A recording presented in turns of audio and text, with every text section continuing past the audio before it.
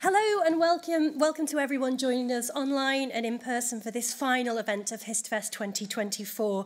I'm so thrilled that we have Brian Cox here to talk about history on stage and screen with Clive Myrie. I'm going to introduce the two speakers now. I'm keeping this quick because we're sticking to a tight hour this evening. So Brian Cox is an Emmy, Olivier and Golden Globe winning actor, best known for the HBO hit series Succession, for which he won the Golden Globe Award for Best Actor in a Drama Series. He's also the recipient of a Primetime Emmy Award for Best Supporting Actor in a Limited Series for his portrayal of Hermann Goering in Nuremberg, and has a formidable movie career with films such as The Long Kiss Goodnight, The Escapist, Coriolanus, hopefully I pronounced that correctly, Manhunter, Churchill, and the Bourne trilogy, Troy, Braveheart, and others, to name just a few.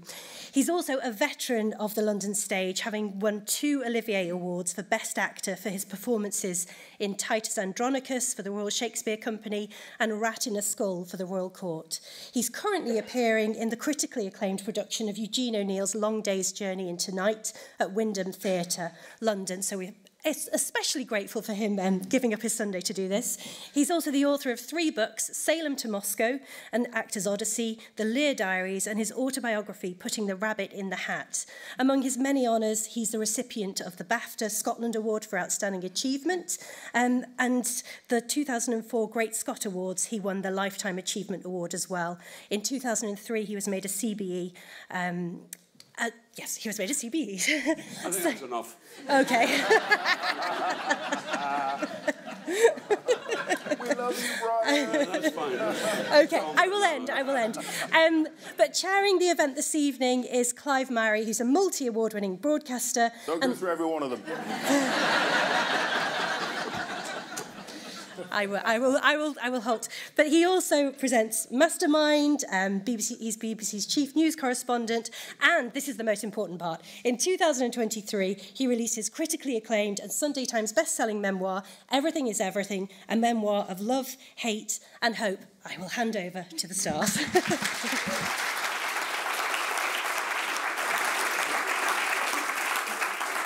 Thank you so much for that. Very good afternoon, everyone, and to you, Brian, an actor I've admired for many, many years, and a man who at birth almost became Colin Cox. Yeah.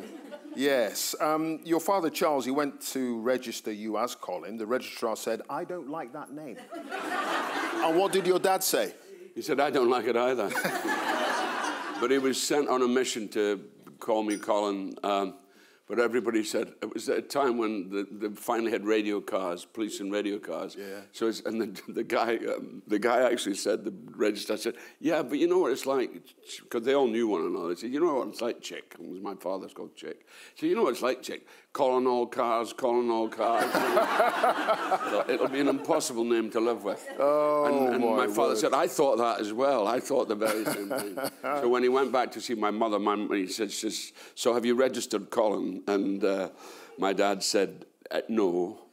But I have registered Brian, and there was a long pause, and my mother said, "Oh, well, I'll live with that," and that was it. That was it. Well, that twist of history, of past circumstance, it informs the present. You are Brian, and there was probably never any chance of you calling any of your sons Colin. No chance at all. Okay, so I'm interested in how you go about exploring the past and exploring history in your work with the famous characters you've portrayed, real figures like Churchill, Hermann Goering, in the TV drama Nuremberg, for which you won an Emmy. How much of your construction of a character is based in the history we all know about these people, and how much springs from your imagination? Well, there's a sort of combination of both. I think historically you've got to be accurate, and I think you've got to face them for... I mean, it's very interesting, having played Churchill.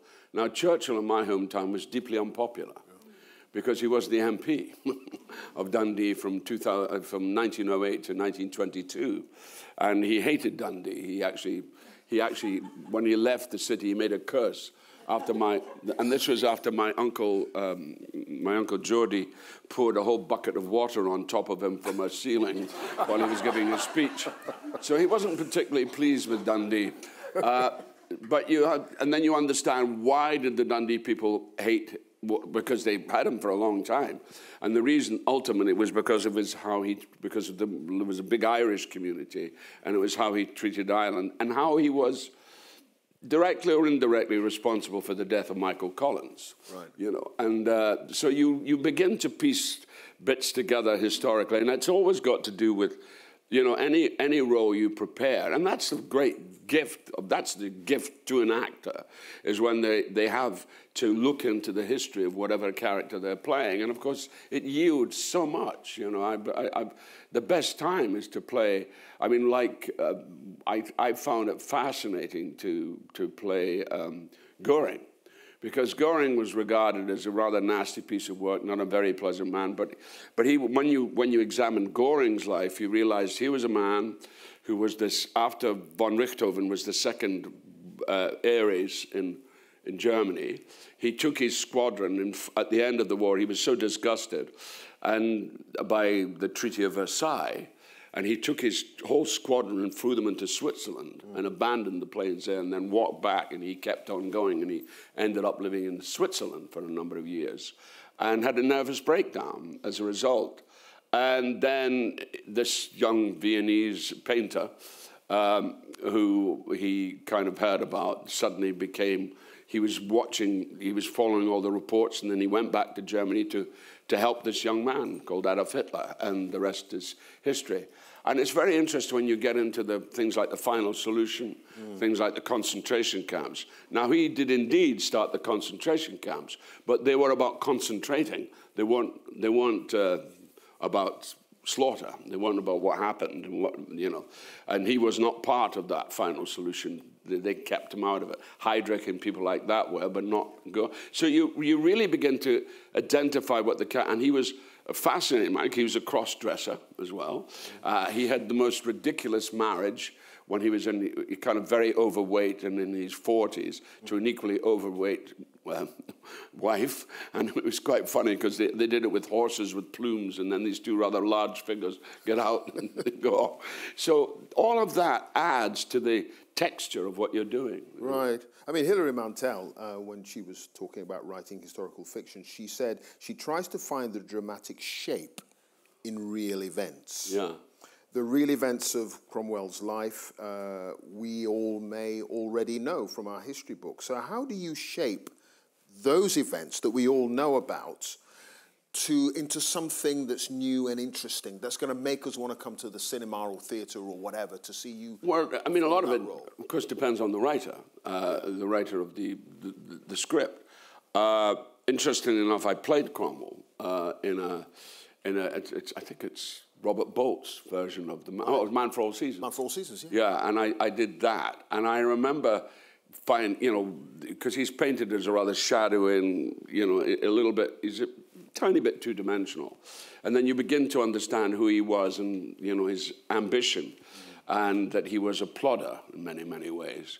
And then you see this machinating force at work, and how he maneuvered himself through, and how he kept himself going until he was finally twigged and he ended up getting the chop.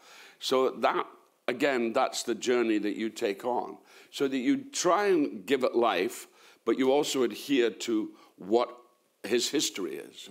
And it's the history that's it's the clue to where you direct the character, and it's just a fascinating process, and I love that process. It's the gift that you get when you play somebody historical. It gives you a gift because you begin to find out who that person was, and everybody has their own point of view. I mean, even the bad guys have their own point of view, And if you look at Germany, and particularly the rise of Nazism, and you look at the Treaty of Versailles, and you see how brutal the Treaty of Versailles was in relationship to the German people, and how it was a very bad treaty, because it was out of the Treaty of Versailles that a character like Hitler grew up. Right.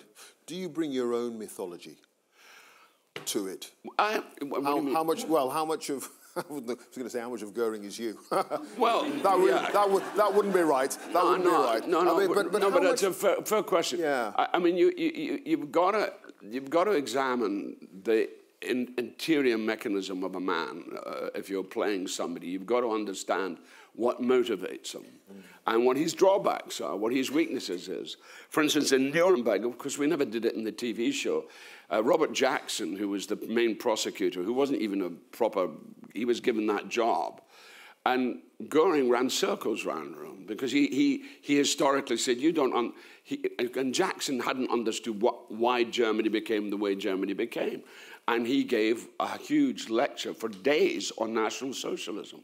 Why did National Socialism arise? Even whether you agree with it or not, you know, and I don't agree with it, but it's interesting why that happens. So you're looking for the why all the time. Why does somebody pursue that line as opposed to that line? Why does history go in that way instead of the way, a much more positive, a much more embracing way than it goes? And you realize that, you know, it's the human fault, really, you know.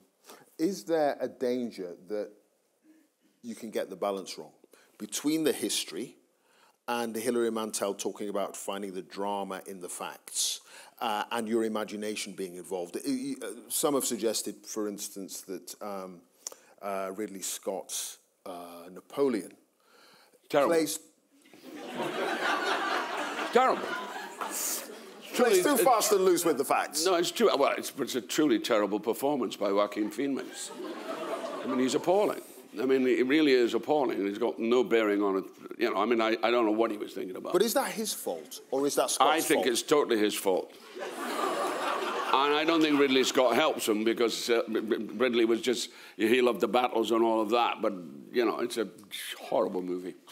So if this had been you, if Ridley Scott had said, you know, you're playing Napoleon X, Y, Z, blah, blah, well, blah, I would have played it a lot better than right. Joaquin Phoenix, I'll tell you that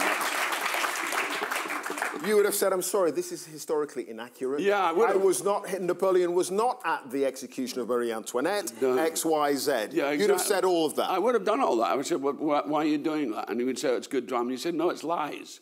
You know, you can give... You've got to be careful. There is a certain responsibility in presenting people. You can't whitewash them. That's not on. But also, you've got to tell the truth. You've got to tell the truth of how their lives were led. And, you know, he wasn't at the execution of Marie Antoinette. And he was very responsible. He was, you know, and he wasn't a nutcase. You know, he was a very smart Corsican. He knew what he was doing. And he was a very clever man. But... Joaquin, I think it's well named Wacky. It's a sort of wacky performance. Anyway, enough of that. Enough of that. Enough of that. I mean, well, okay. You can go too far in trying to find the drama in the historical facts. Mm-hmm. But as long as you capture the essence of the character, the truth of the character, does everything else around it matter? Can you get away with... Well, yeah, but the truth's the truth. You know, you can't obfuscate that. You either tell the truth or you don't.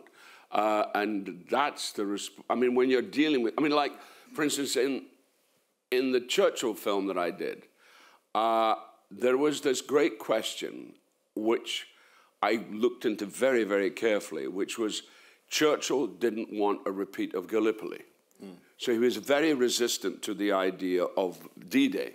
Mm. He came round to it, and in fact, he suggested at one point that him and the king, when they did arrive, that they should arrive together in Normandy, that the king should come on a boat. And everybody thought that was a terrible idea, and they nixed that.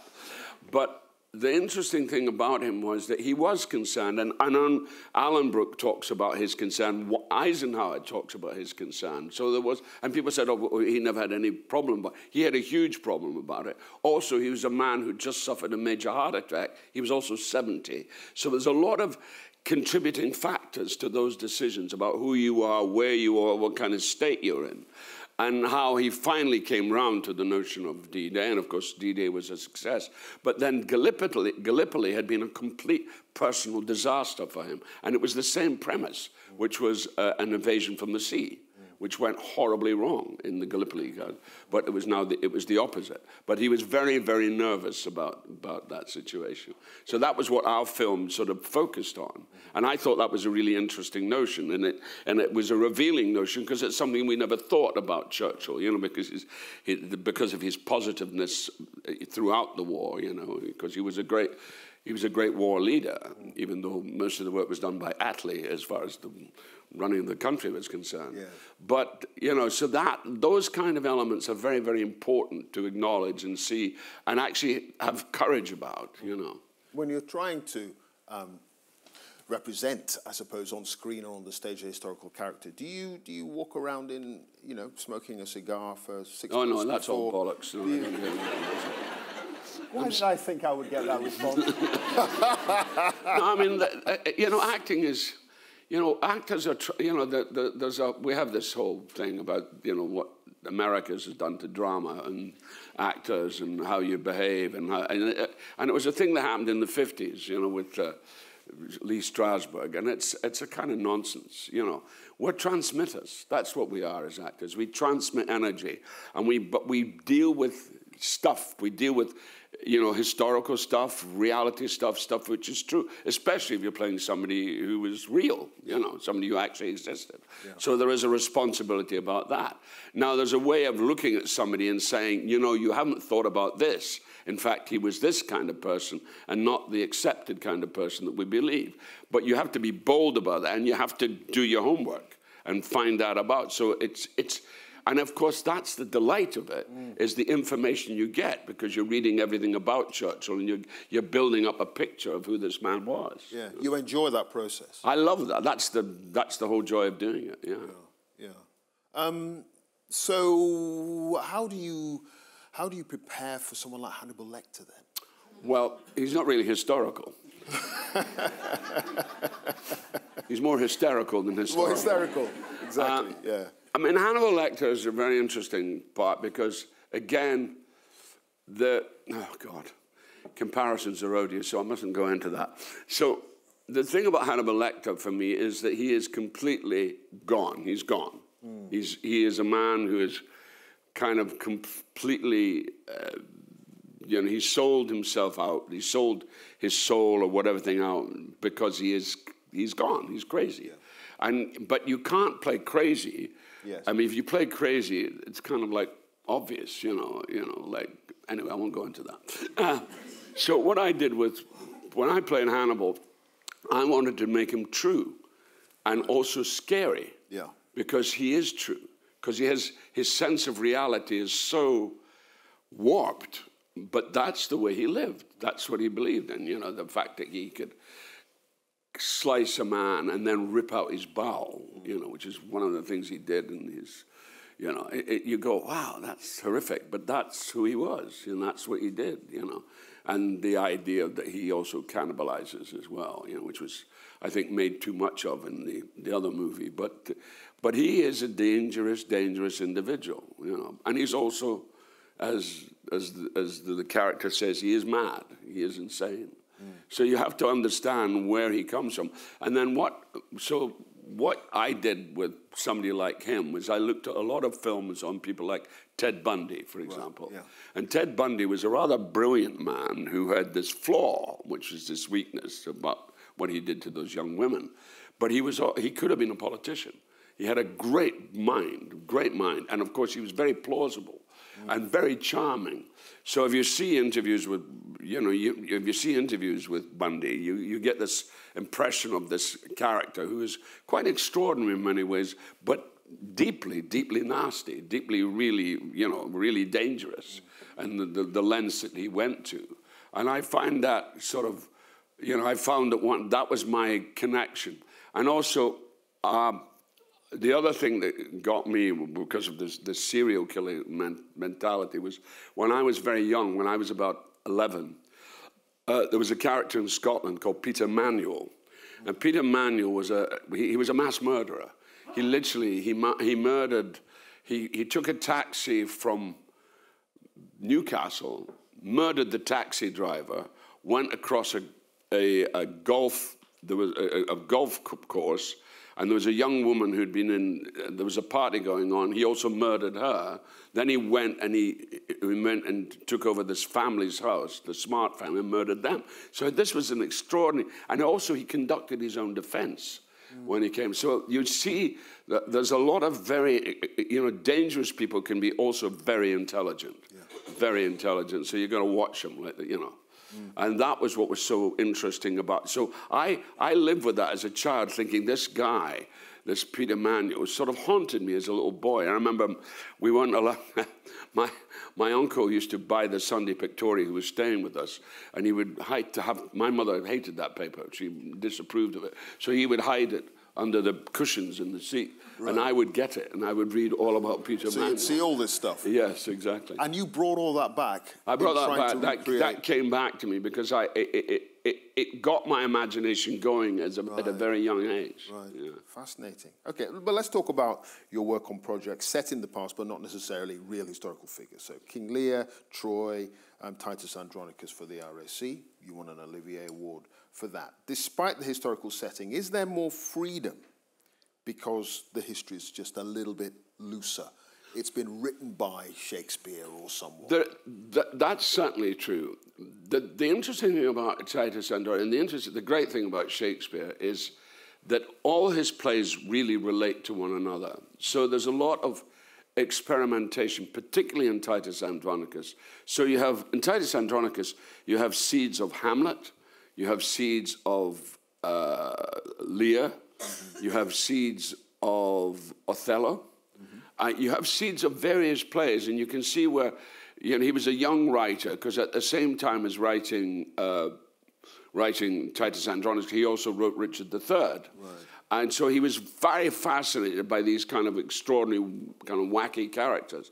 And these plays, I mean, they're good plays, but then he refined his work as he got older as a playwright. But all the ideas for other plays comes in. Titus Andronicus is amazing because there's so many ideas. But there's also another element in Titus Andronicus, which we discovered, is the kind of ludicrous element of it. The thing that makes it, as it was, quite funny, but also black.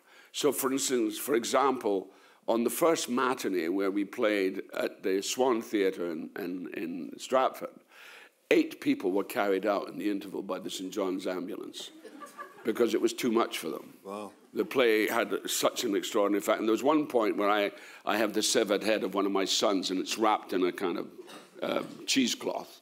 So you see his features, but it's all bloody. And at one point, I throw the head at my brother, and he has to catch it like this. Unfortunately, there was somebody sitting there. He caught it, and that person fainted. Oh. So that, to me, is the power of the theatre, and I go, yes. Yes. We've struck a chord here. But how do you contemporize, if that's the right word? How do you bring up to date a historical character, make it relevant for a modern audience? How do you find those bits in a script that speak to the 21st Well, century? I don't think we've improved very much, quite honestly, Clive. And I really do think that we are still the same. We all, our fashions change and everything, but we're still as lost as we ever were. Mm. And I mean, I have a feel, I'm not religious, but I do feel that we don't acknowledge our own evolution. We don't acknowledge where we are as human beings, where we are in the evolutionary scale. Mm. And we haven't really evolved. We really haven't. We're very backward in many, many ways. We still make the same mistakes. All you have to do is look at the Ukraine, look at Israel, look at what is happening, and you say, why are we still making those mistakes? Why are we still making the same mistakes that we've continually made for centuries? So really, we haven't changed. We're still the same. The conditions have changed. All the structures around us have changed. But we as human beings are still as lost as we ever were. Mm. And audiences, individuals, they can see that. They can recognize it. They can recognize it straight away. And that's what makes it, when it touches an audience, is because that member of the audience has seen something which has affected them profoundly, because they recognize who you are. So you've always got to maintain the humanity element of them. That's the vital thing. Because, of course, universal themes of family, politics, war, so on. All the time. They resonate. They resonate, and they repeat themselves. Yeah. I mean, King Lear, Long Day's Journey into Night, Eugene O'Neill's masterpiece, which I saw on Friday, and it was absolutely stunning. Absolutely stunning. Obvious parallels between those lead characters, James Tyrone, Lear, with some bloke called Logan Roy. Yeah. There's a timelessness to those characters, isn't there? Yeah, there is a timelessness. You do get, I haven't read the reviews, but somebody tells me, oh yeah, they've talked a lot about Logan Roy, and you go, what the fuck are they doing? You know, just deal with the play that they're watching. Don't make, you know, and that's where human beings are so stupid. I mean, most critics are stupid. They really are. Yeah. Theatre criticism has gone right down the tubes. I mean, if you think of the great Kenneth Tynan or Ronald Brydon or Harold Hobson, you think of those wonderful critics of the past, there is nobody to match them now, because they don't do their homework. You know, and when you start off and notice it, oh, here's another father, and you go, oh yeah, it's so obvious, so boring. You know, Logan Roy, yeah, again. It's such an obvious. I mean, it's stupid. Why make that comparison? It's so obvious. Yeah. Yes, write it out for 5 minutes and then scrub it and then move on to something else. You know. But you seem to be drawn to that kind of character. Yeah, well, what kind of character? He's a father. I mean, how many fathers are in the room? Probably quite, exactly. There's one there, you know, freely. Yeah. See, everybody's ashamed to admit they're fathers, but this gentleman is very happy to own up to the fact that he's a father. So, you know, so fathers are fathers. Yeah, you know? but having a kind of a pretty complicated relationship with his kids. I mean, is the Logan Roy character really like most fathers? Well, he's extreme. I'll say that much wrong. Oh. and also, but he's also, I think, to me, he's one of the most misunderstood characters I've ever played. Because people get the wrong idea about him. You know, all he's trying to do is find a successor within his own family, and they're all a bunch of wazziks. They're all you know, and, you know, that's the problem, you know. You know, what do you do when you've got horrible children?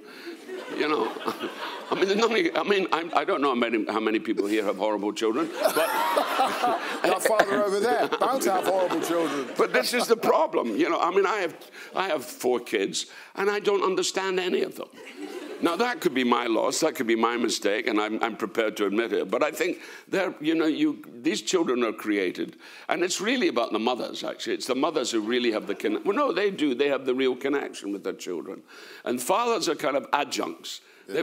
They've done their job, and then they have to wait and be there and, you know, contribute as much as they can. But they don't have that link that a mother has.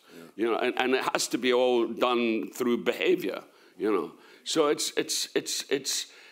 and most fathers, a lot of fathers don't understand their position, you know, and I think that's the interesting thing dramatically, which is what Logan, you know, and also it's also about Logan's history. Logan had a sister who died, and he possibly gave her polio. So there's stuff in his background which is kind of affecting who he is.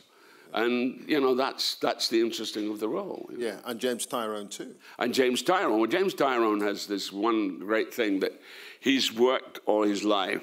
His great thing is poverty, and also being a product of the Great Hunger. Yeah. And that's something we still have not really come to terms with, is how we've affected the Irish and the Celts. We still haven't dealt with that. We've never dealt with that.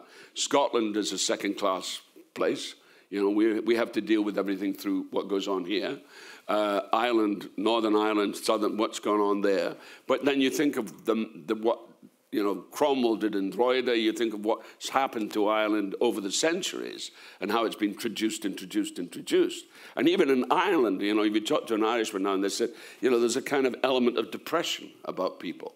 But also, there are the greatest writers, like Sheridan, like Shaw, like Oscar Wilde, that have come out of Ireland as a result of that pressure. And that's what I think is their contribution. But it's very tough in terms of, for him, and ironically, I discovered something which was really bizarre. I had my DNA done about 2 years ago, and I discovered that I'm related to a character called Niall of the Nine Hostages.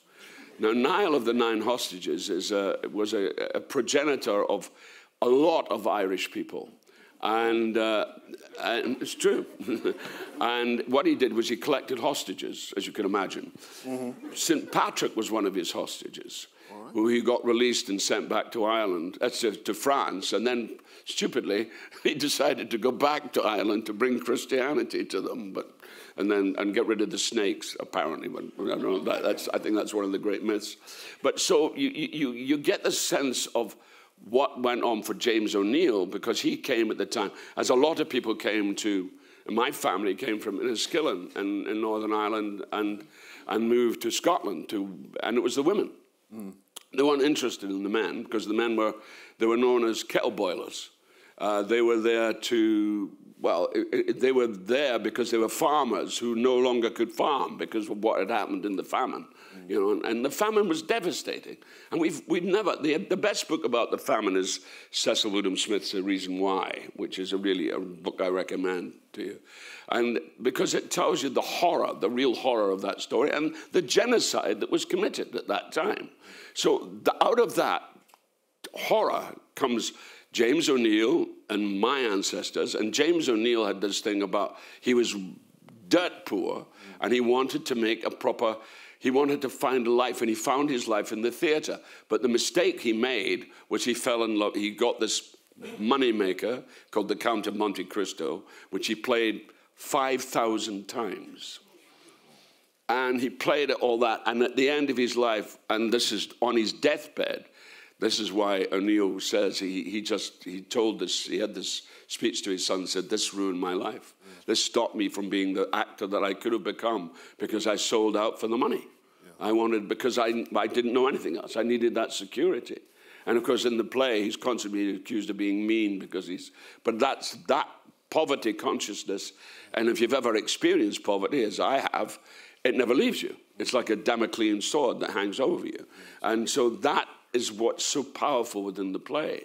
And also his roots, his mother, and again, the female, especially O'Neill's mother, was an extraordinary woman. She was sort of the heroine who kept it all together, because O'Neill's father went back to Ireland, left the family, went back to Ireland, and actually he probably committed suicide. So it's a very bleak story back to you. You've got a very bleak backstory there, And so that contribute, and how you present yourself. You go, I'm not going to go into all that. I'm presenting myself as something different. Right. But that's still there at the root of you, Yes. Backstory, the past. Mary Tyrone's character, in Long Day's Journey, she says the past is the present, isn't it? It's the future too. So that's one of my. It's funny you should pick on that. That's my favourite lines in the play. Yeah, my wife's favourite line as well. It's the fact that it isn't really history. It's a continuous circle or cycle of experience. We repeat and we repeat. Yeah, exactly. And we can't get out of it. And this is where we are again. And we will evolve, because that's what we are. We're an evolutionary species. But we haven't quite evolved nearly enough at the moment, because we just make the same fucking stupid mistakes again and again and again, Yeah. You point to all that, your characters trapped in the past, all characters trapped in the past, this loop of experience. James Tyrone, he says that one of his sons has the map of Ireland written on his face. That's his heritage. He's trying to reinvent himself, but actually he cannot escape. No, you can't escape that past at all. And it's very interesting, because I did the opposite. I tried to get away from all of that. Yeah. When I was young, when I came to drama school, London, what London represents to me is freedom. Because when I was a kid, I lived from Dundee, and I was at the Dundee Rep, and I had the best time. And I met this amazing woman called Kristen Linklater, and went to that drama school, Lambda, and had the best time ever. But as I've got older, I've started to acknowledge, well, where did I come from? How did I get there? I've been very lucky. I've been incredibly blessed, I think. I'm more blessed than most. And some people can't escape that. And then you look at the levels of poverty, for instance, in my hometown, which has led to huge heroin addiction. So you're seeing you're seeing how those things affect you and how it troubles you and how it steers your life in certain directions. I'm blessed. I found a career, but at the same time, that's still there. That sense of poorness is still there. You're famous for your political views. You're noted for your political views, left of centre, socialist, SNP. How does that political baggage, I suppose, how does that inform your characters or the way you approach picking a character to play? Well, no, I'm open. I have to keep open. I can't base everything on my political beliefs, but that would be limiting in the extreme. Not that my political beliefs are my political beliefs, but I find that I have to be open, so that you've got who you are and what you're playing is not the same thing. So you have to make that effort. You have to make that commitment to the one element that play, that story, and that story you have to tell, and you have to tell it in the most unbiased way, so that you do deal with saying, well, Brian, that's your opinion about certain things, but don't let that involve what you're doing now. You have to go on a different journey, and you have to go on the imaginative journey, to allow the imagination to take hold. And it's only in latter life that I ever became political. I was never political as a kid. But then I look at the mess around me and I think, well, I've got to make some sort of stand. And I was a big Labour man until Iraq. And then I thought that Tony Blair's behaviour in Iraq was hubris beyond belief, and falling into, with Bush and the horrible Cheney and Rumsfeld, all of that kind of, and he bought into that in a way that he should never have bought into. And of course, and the Middle East has been in the state ever since. And we've been directly or indirectly responsible for that. And so you begin to think, well, why do that? And I think, what have we lost? We've lost our way in some way. And it was hard. It was tough. It's always tough, that. Yeah. The SNP, they got their first seat, I think it was 1945. Well, the SNP was a kind of comic party to start with. Yeah. I mean, it was, ski and doos and socks and kilts and all that stuff. Yeah. And I've never been a kilt person, at all. No? Well, no, I like the kilt, actually. But again, this is an interesting thing about the kilt. I always thought the kilt was a Protestant thing. I never thought, well, Catholic boys never wore kilts. Oh, okay. It's very true. Catholic boys never wore kilts. It was a very Protestant thing. Of course, I've changed all that now, and luckily that doesn't happen. But it kind of marked you in a kind of way, and especially if you were what I call a Micmac, which you're an Irish Scot, you're kind of caught between a rock and a hard place. The one great thing I think about my family moving eventually to, and it's the problem about being Irish, but one great thing that we learned about moving to Scotland is we learned to say the word no. In Irish, there is no word for no. Right. And you do need to say no occasionally, yeah. That has to happen sometimes. But the sort of prominence of the SNP, particularly in the 90s, do you think that it did coincide with Rob Roy and Braveheart coming out as movies? Well, do you think they're linked? Yeah, I think so. I mean, Rob Roy... You were in both those films? I was in both those films. Rob Roy is in a much better script than Braveheart. Braveheart is a load of nonsense. It really is. I mean, it's Scots Wahey and all of that, and it's Mel, and he was wonderful. Mel Gibson was wonderful on that film, and it won all the awards, but it's a load of lies. He never impregnated the Prince, Princess, or any of that stuff. So it is a bollocks, that film. Whereas Rob Roy is true, and that was written by a very good Alan Sharp, who wrote that, and it was a really good script because that was about the really nastier side of those ruling lords and how it worked. And no, yeah, but I think you're right. I think that everybody went around, nobody used to put blue on their face until that film, and now we get to see people, and of course, that's because human beings are so divinely stupid. Which brings me to my final question before I take questions from the audience and online as well. What's it like living in America You know, a place I lived in for many, many years, Los Angeles and Washington as a correspondent. A country that could well have Donald Trump again as leader. And a country that, well, one bit of it's just decided to go back to abortion laws dating from the 1860s. Well, how is that for you, being a progressive kind of guy? Well, I think my relationship with America will be coming to a very short, sharp end quite soon because of that very thing. You see, it's very interesting about America. There's a very good book called... It's written by a guy called Isaac Butler. It's called The Method, or How America Learned to Act. And it's about the story of the method and the story about how Stanislavski wrote what he called a system of how you approach the work. And then Strasberg took it and developed something else.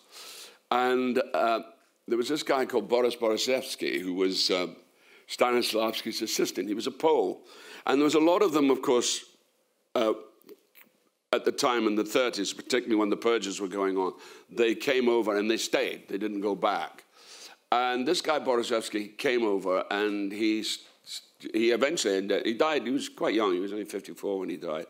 But he made this great quote. He said, the problem in America is that America is dedicated to the pursuit of individualism at the expense of community.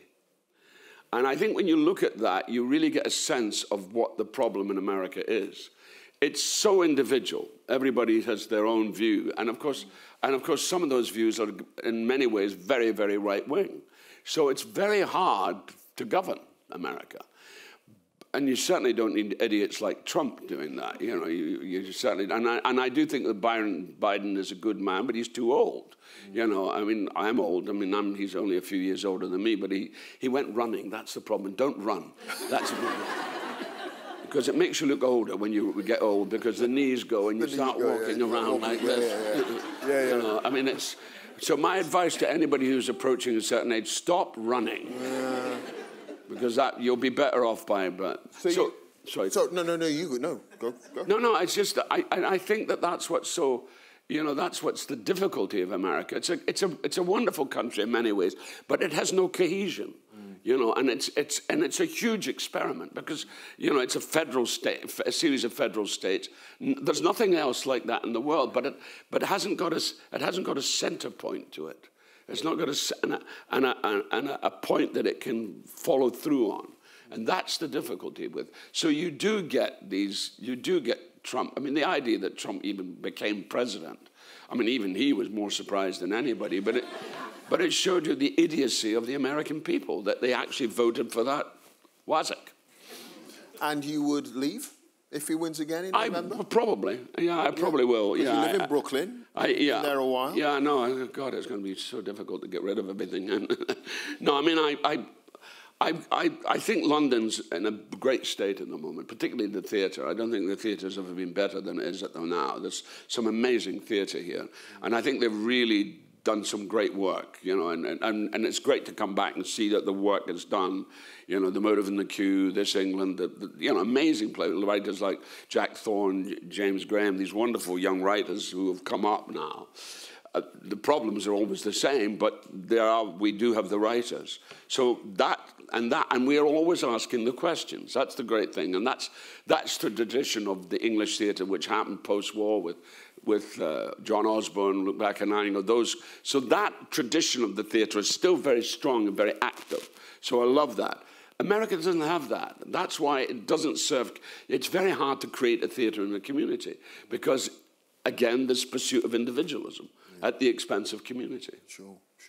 Okay, well, we've got a few minutes left, so we've got a roving microphone. Hands up, come on, we want more questions for the brilliant Brian Cox. I think your hand went up first, actually, so we're going to this gentleman here, just down here, yeah.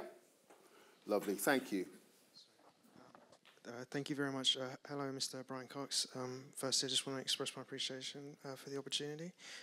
My question specifically concerns my fascination with the dichotomy between history and information, specifically how the past so readily can inform the future.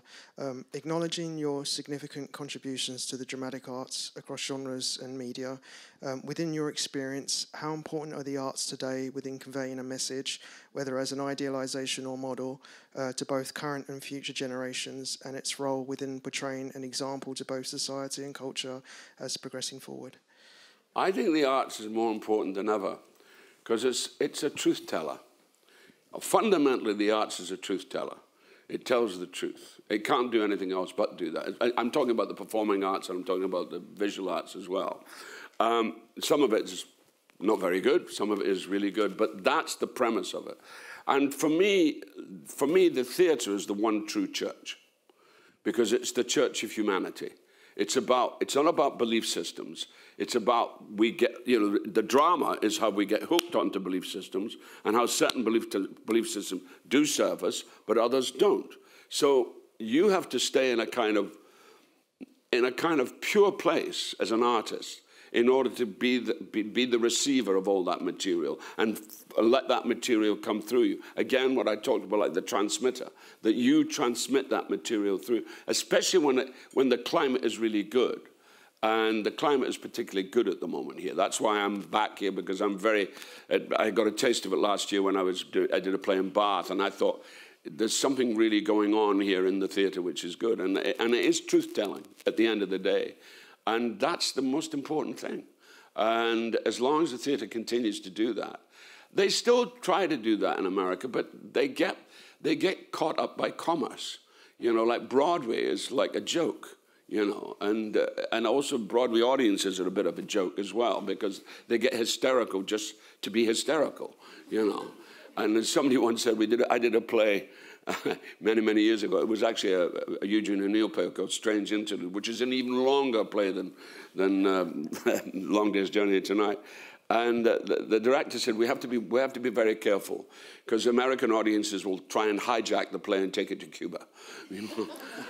And that's true because they get, oh yeah, wonderful, and everybody gets so excited. So there has to be a certain discernment in how you approach, as an audience member, how you approach what you're watching and what you're getting from that. And I think good theatre does that. And that's why I think the arts is, for me, as vital as it ever was. Sure. Okay. I'm going to take the lady here with the spectacles on. Whoa, microphone. There you go. Forgive me, I'm a teacher. I like the sound of my own voice. May I be greedy and ask 2 questions? Or may I only ask 1? No, go for it. Okay, so my first question is your favourite Irish actor? My favourite Irish who? Actress. I'm just trying. Mary Keane. She's dead now. She was a great Irish actress. Did you know Mary Keane? No, I thought you might say somebody like Michael Gambon or Daniel. You said actress. I said actor or actress. Actor or well, actress. Michael was born in Cabra, but then he moved very quickly. Always an Irishman, though. Famous Irish actor. Well, Gambon was pretty damn good, yeah. Naughty as hell. Yeah. Very naughty, but a great actor, yeah. So, yeah, I thought you said actress, yeah. No, so my second question then is, my daughter and I saw you on stage last night, and we thought you were all incredible. But my question really, I suppose, talks about the role of women, and you did discuss it there. You thought that women particularly were very important in the role they play. And I thought, so when your wife in the play, Patricia Clarkson, obviously her real name is Patricia Clarkson, so isn't well in the play. And may I ask, so when you speak about your time growing up, you refer to your mum as at times she was quite unwell. Yeah. So may I ask you? Well, I think working class women, particularly, I mean, it's still the same. They were denied so much. in terms of how they could be and where they could be, until recently when you could go to university and do all that. And my mother was one of many, you know, it's just one of millions of women in this country, and both countries, both, you know, in these islands. And she suffered accordingly, because she was never allowed to express herself, except through being a mother. And at the end, because what happened to my father and certain guilt that she had about that, and it broke her. And it was a terrible thing to witness, to see my mum, you know, well, one time she, you know, I witnessed her trying to, I came home one day and she was cleaning the oven. Well, that's what she said, she was cleaning the oven, but there was a very strong smell of gas at the same time, which I said, I think you've left the gas on. Oh, that's stupid of me, I'm sorry. And she turned out she was fine.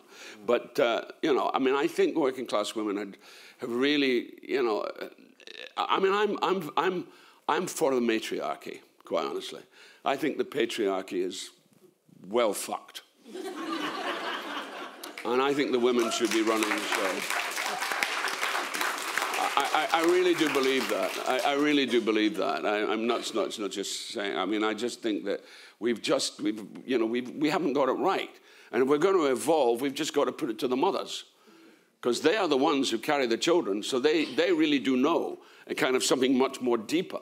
You know, there are the odd mad women. I've gone out with a few, so I know. But on the whole, I think we have to embrace the matriarchy, really. Sure. Anyone on this side? This side. There is no one on the left willing to ask a question. Oh, there's a lady there right next to you. Lovely, thank you. Thank you for some brilliant responses. You mentioned some of the disparity between the history you know and the creative license that's maybe taken. Do you feel a responsibility to hold your art closer to the actual history? Well, the history speaks for itself.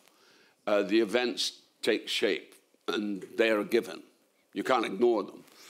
What is interesting is the human beings involved in that history and the variables that are there for them.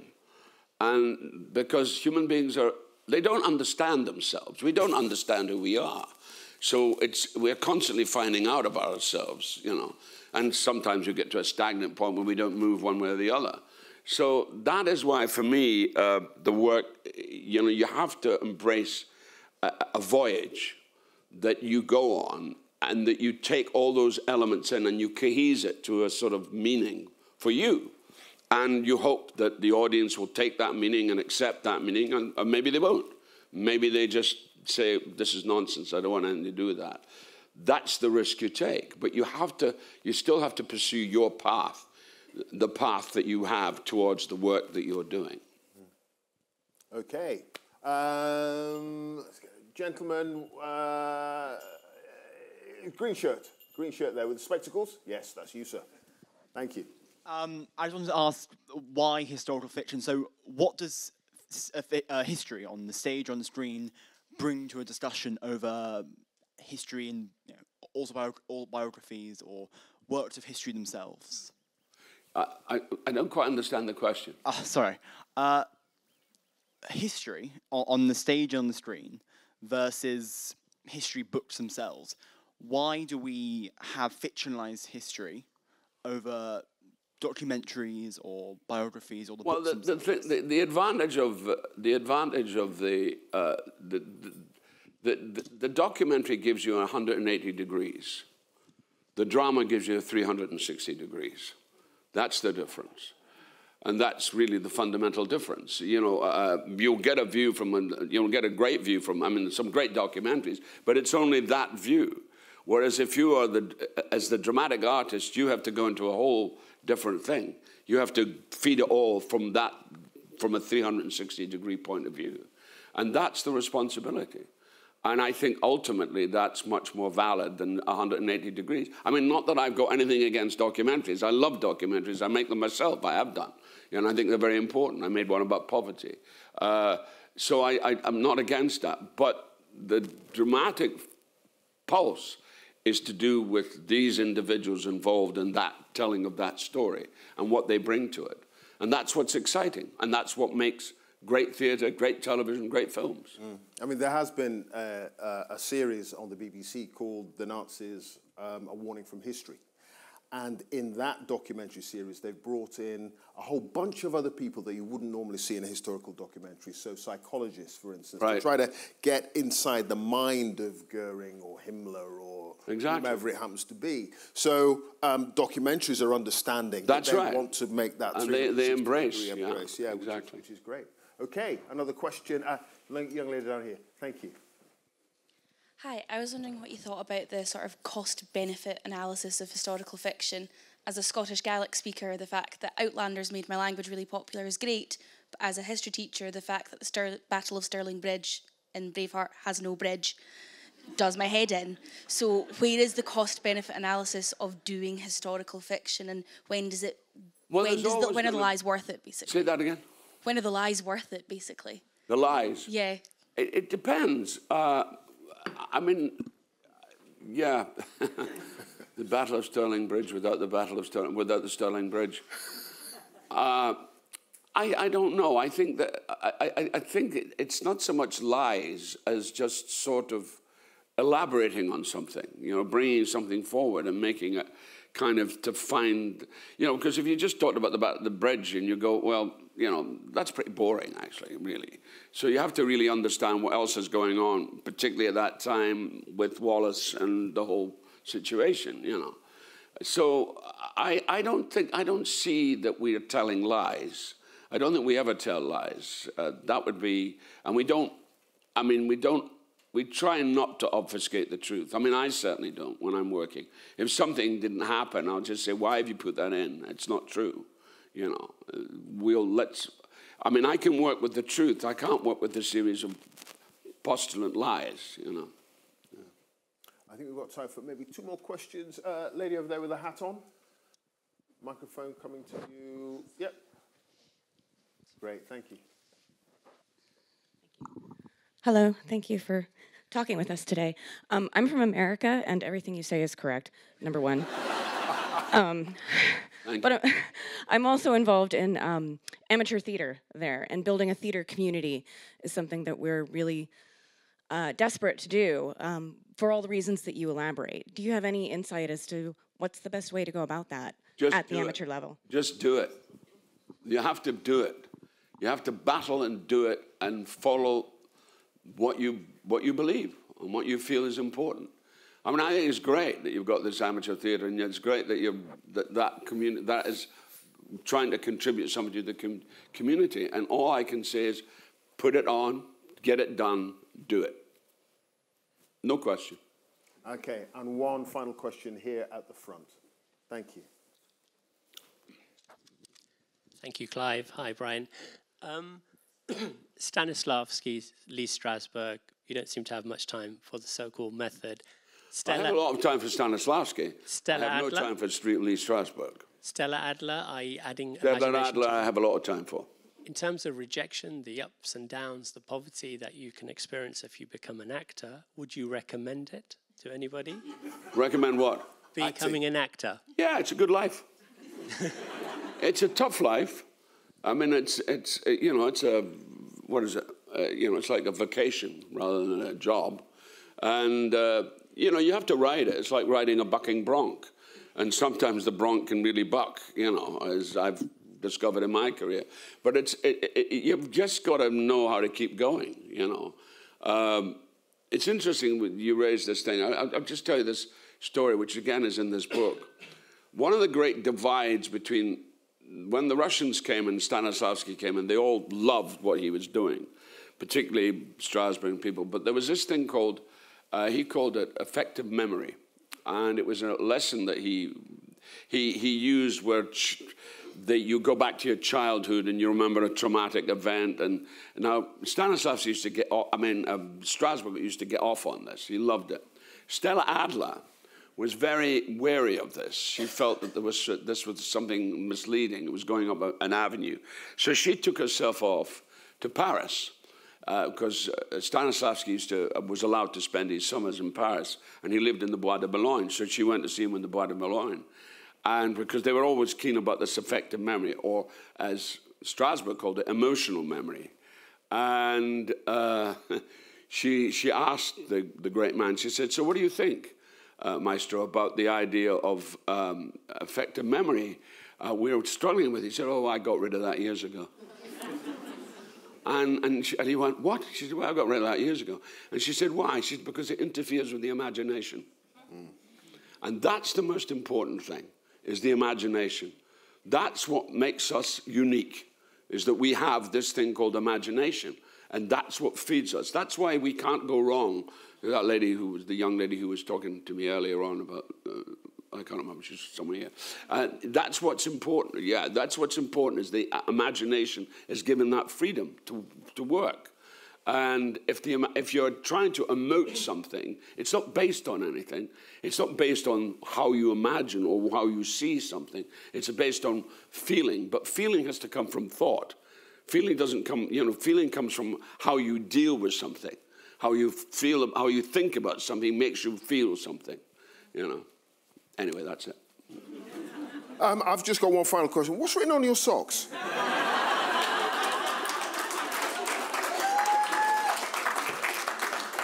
My socks say fuck positively. And actually, it's a mistake. I put on the wrong socks today. I didn't mean to put these on. But I had to grab them very quickly. Oh, okay. Ladies and gentlemen, Brian Cox. Thank you, Clive.